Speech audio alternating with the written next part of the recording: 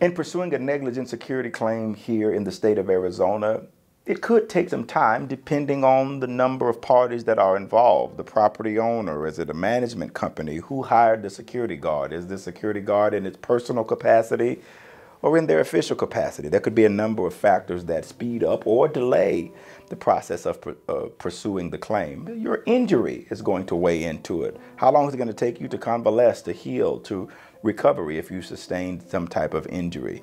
And so there could be a spectrum of time that it will take to resolve your negligent security claim. And so if you have any concerns as it relates to time or things that need to happen or that you desire to happen by a certain amount of time, I would urge you to talk over those things with your lawyer so that we can discuss, make sure that we're addressing what's important to you. They're making sure that we are preserving the claim. No rush to judgment, but certainly not kicking the can down the road.